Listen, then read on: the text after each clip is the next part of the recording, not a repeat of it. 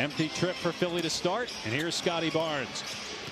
I mean, look how big and powerful Barnes is. He got the miss. They're a very good rebounding team, and a three from Van Vliet. 11-5 Philly. 5 offensive rebounds early on here for the Sixers, and then Barnes with a slam that ends a 7-0.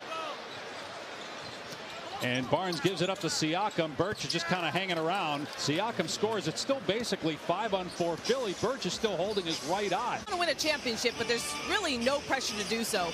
And while the two Sixers stars might not talk about the pressure, Joel did challenge James, quote, to be himself and not worry about whatever happened in the past. He had to be picked up at the top of the three-point line, then at the top of the circle. Barnes knocks it down. The distribution of the ball, but the rebounding, he's been outstanding at both ends. Great look underneath. Barnes and big. Barnes on the drive. Gets the shot to fall. See, at 6'8", he's open. The ball is right there. They've been able to take advantage of one-on-one deep. Siakam and a late whistle. A foul is called here. A three-point chance. And it's amazing. It's sad for the person that might get left off the All-NBA team. Oh, wow. A Chuasaurus to the rim and stuffs it, plus a foul. Big deal right now. Just stay in the game, Toronto. You got to hope that you can get hot.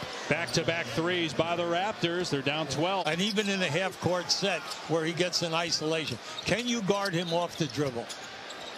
Game 2 Monday night here in Philadelphia. Achua from deep.